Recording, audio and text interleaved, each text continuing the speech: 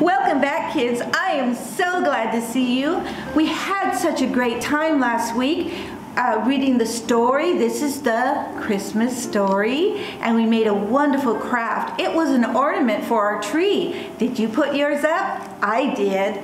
We have a great book for you today. It's called The Crippled Lamb, and it's by Max Lucado. We also have our project, and there's stuff inside. I can't wait to get into it.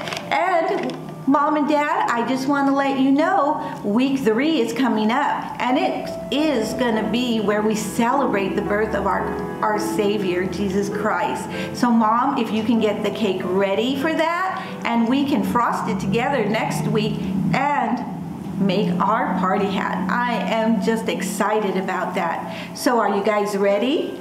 Are we ready to go? Let's go. Hi friends. I am so glad that you joined us today. My name is Miss Katie, and I am here with Sister Pearl, and we are going to be reading to you The Crippled Lamb by Max Lucado. Now, I don't know about you, Sister Pearl, but this is my favorite book of the season. Miss Katie, I love this Christmas book. So, do you think we should read it to the kids? I think we should start. All right, let's begin. Remember this, The Crippled Lamb. Once upon a time, in a sunny valley, there lived a little lamb named Joshua. He was white with black spots, black feet, and sad eyes. Josh felt sad when he saw the other lambs with snow white wool and no spots. He felt sad when he saw the other sheep with their moms and dads because he didn't have a mom or dad. But he felt saddest when he saw the other lambs running and jumping because he couldn't.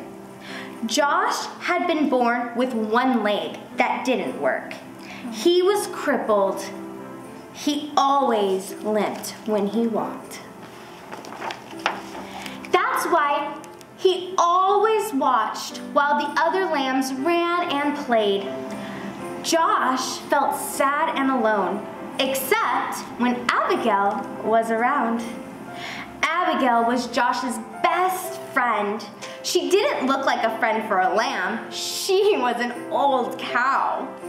She was brown with white blotches that looked like rain puddles on a path. Her belly was as round as a barrel, and her voice was always kind and friendly. Some of Josh's favorite hours were spent with Abigail. How interesting, a cow as a sheep's best friend. It really is. Wow. It really is.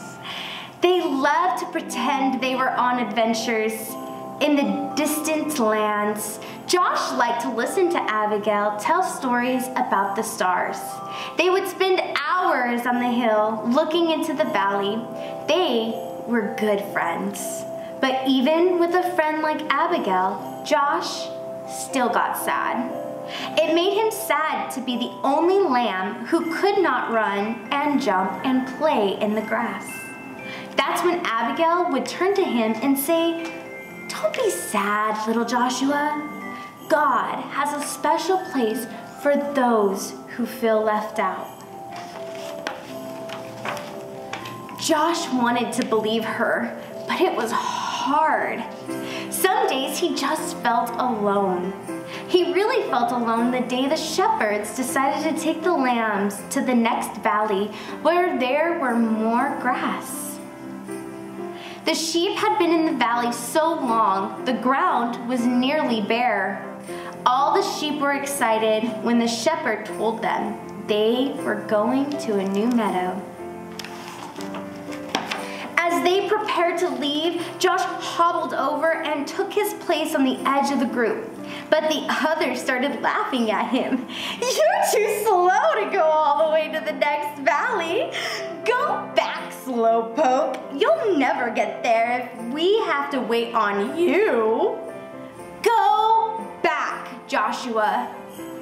Oh no, my heart breaks just for him. That's when Joshua looked up and saw the shepherd standing in front of him. They are right, my little Joshua. You better go back. This trip is just too long for you. Go and spend the night in the stable. Joshua looked at the man for a long time. Then he turned slowly and began to limp away. When Josh got to the top of the hill, he looked down and saw all the other sheep headed towards the green grass. Never before had he felt so left out. No. A big tear slipped out of his eye, rolled down his nose, and fell on a rock. Just then he heard Abigail behind him. And Abigail said what she always said when Josh felt sad. Don't be sad, little Joshua. God has a special place for those who feel left out.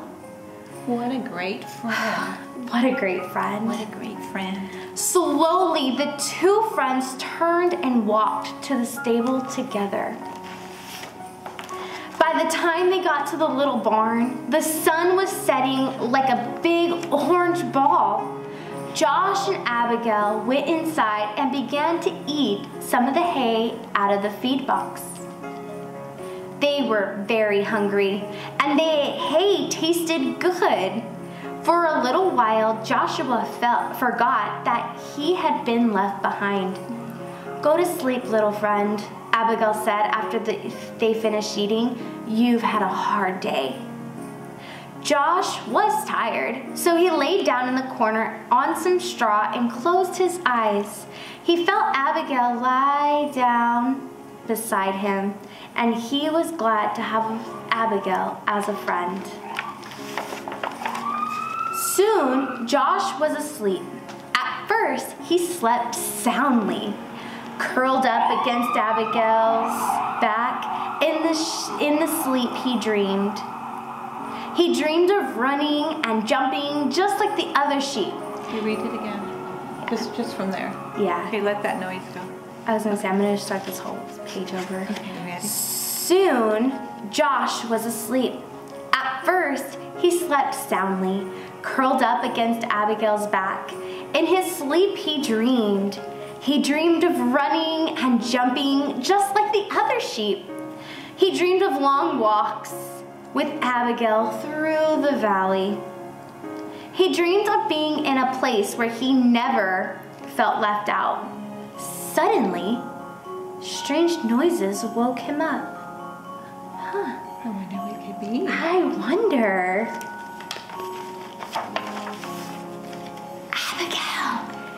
Abigail, he whispered. Wake up, I'm scared. Abigail lifted her big head and looked around. The stable was dark except for a small lamp hanging on the wall. Somebody is here, Josh whispered. They looked across the dimly lit stable. There, laying on some fresh hay in the feed box, was a baby. A young woman was resting on a big pile of hay beside the feed box. Joshua looked at Abigail, thinking his friend could tell him what was going on. But Abigail was just as surprised as Josh. Josh looked again at the woman and the child, then limped across the stable. He stopped next to the mother and looked into the baby's face. The baby was crying. He was cold. The woman picked up the baby and put him on the hay next to her. Josh looked around the stable for something to keep the baby warm. Usually there were blankets, but not tonight. The shepherds had taken them on their trip across the valley. Oh no. Then Josh remembered his own soft warm wool. Timidly, he walked over and curled up close to the baby. Oh my goodness. Thank you, little lamb, the baby's mother said softly. About that time, a man entered the stable carrying some rags.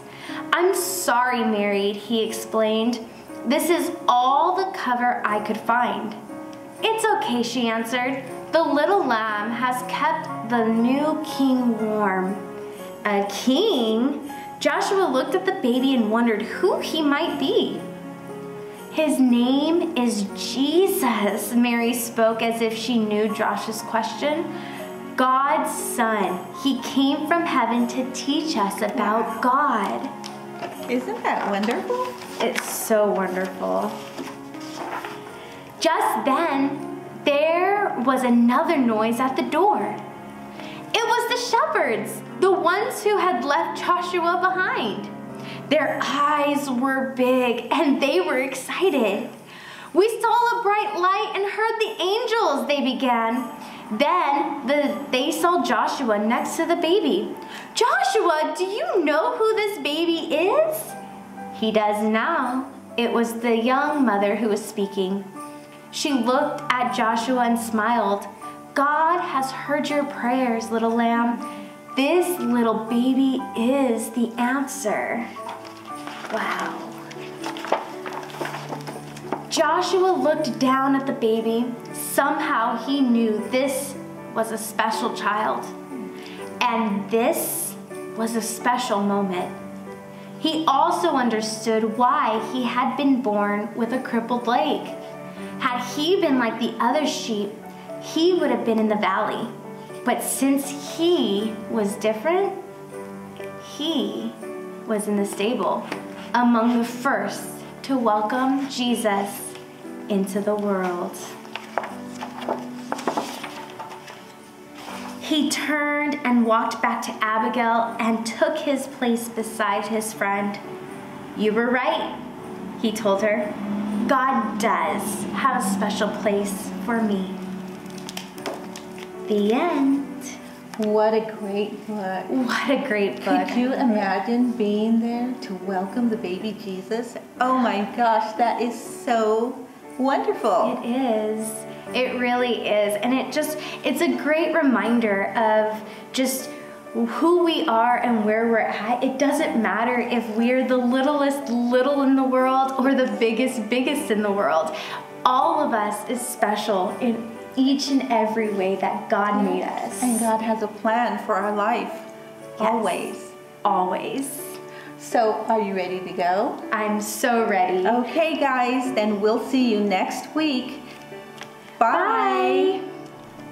Hi everybody, my name is Miss Judy and I work in the nursery at Cornerstone Church. I miss seeing everybody. How are you doing?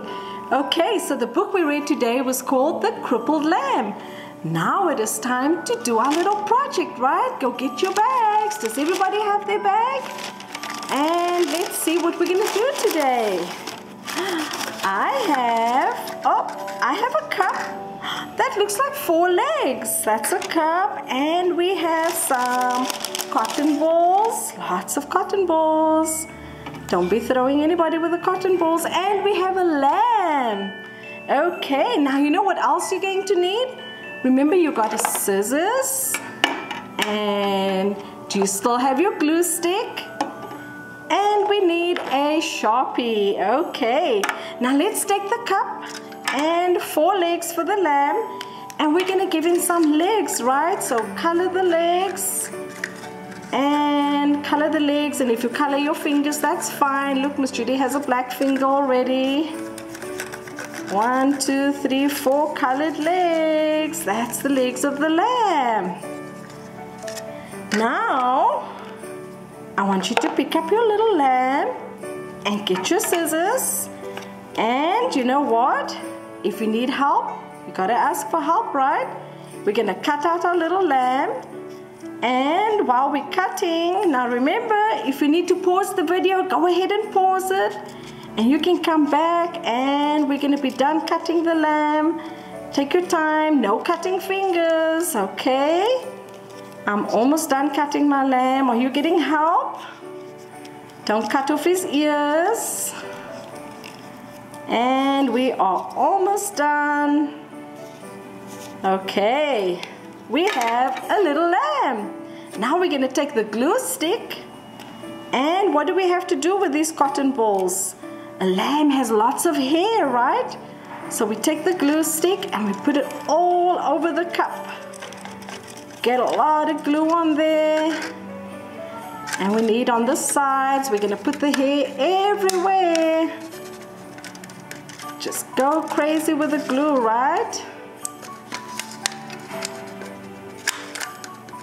Don't break your cup. Okay. Close the glue stick so that we don't dry it out. And then we take the cotton balls. Now we're gonna put them everywhere. And you know what else we can do? Take it and pull it open and stick it everywhere. Just have fun sticking those cotton balls, right? Because what are we making? A lamb? Because we read about the crippled lamb. And you know who wrote that book? Max Lucado. And I bet you enjoyed the story, huh? Okay, we have the lamb. But we don't know if it's a lamb, so we need something else. Let's take a picture of our lamb. Take the glue stick, get some glue behind it, and now we have to give him a face. And we're gonna take it, put it right there, and ta-da! Our little lamb is done. Did you have fun doing that? I did. And guess what? That's it for today. Until next time, bye.